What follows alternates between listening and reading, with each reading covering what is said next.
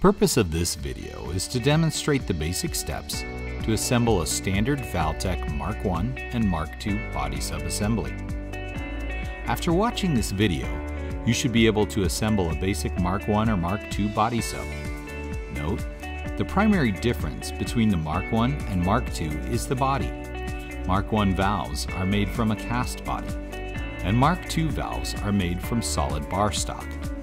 All internal components are the same. For this demonstration, we will be assembling a MK1 body subassembly. Note, valves should always be reassembled with new soft goods. First, install the seat gasket into the lower gasket surface in the body.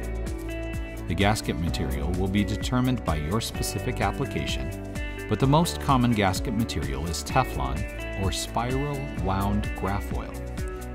Note, the seat and bonnet gaskets are different in size but should always be made of the same material. Install the bonnet gasket into the upper gasket surface of the body.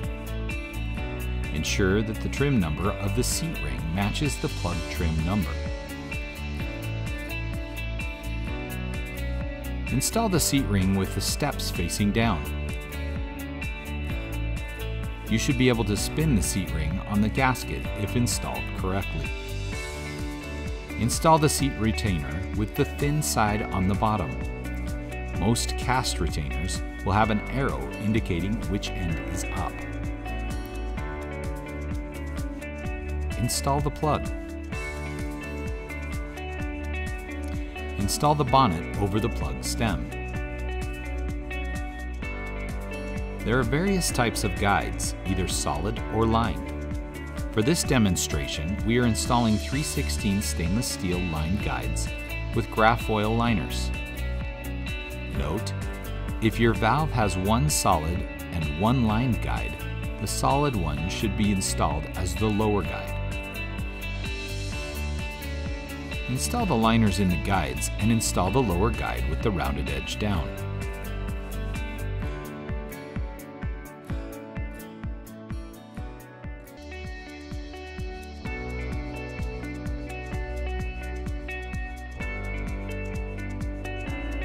Install one notched washer.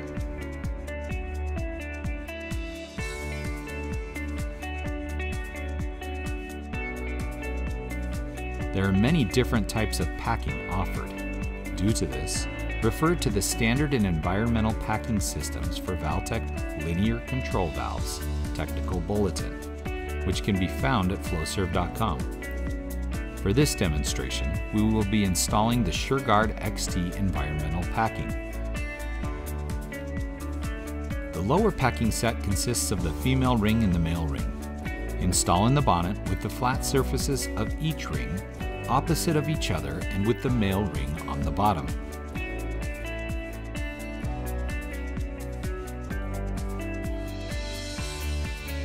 Install the packing spacers or spacers. There may be multiple spacers which could include notched washers. Both the upper and lower guide will each have a notched washer separating it from the packing set. All others are used as packing spacers. The upper set of packing consists of a male ring, 3 V rings, and 1 female ring. Refer to the Standard and Environmental Packing Systems for Valtek Linear Control Valves Technical Bulletin for correct orientation and lubrication requirements. Install the set with the male ring on the bottom.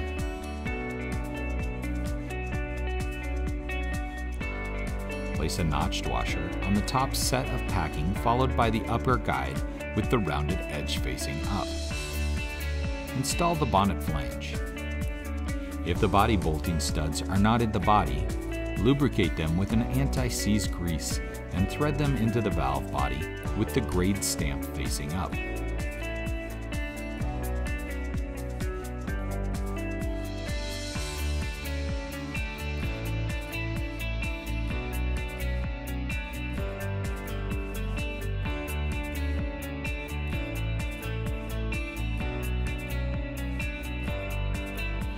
Lubricate the upper portion of the body bolting studs and install the nuts with the grade stamp facing up.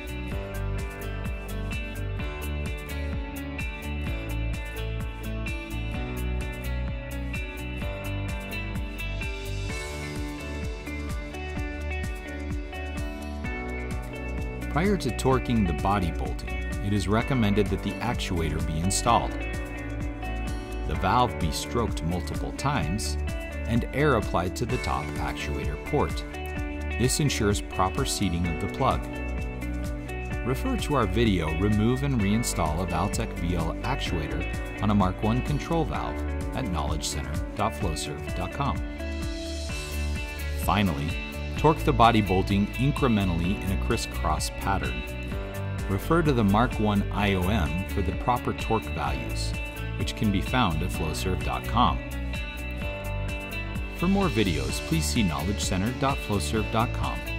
And for more information on this or other Flowserve products, see flowserve.com or contact your Flowserve sales representative.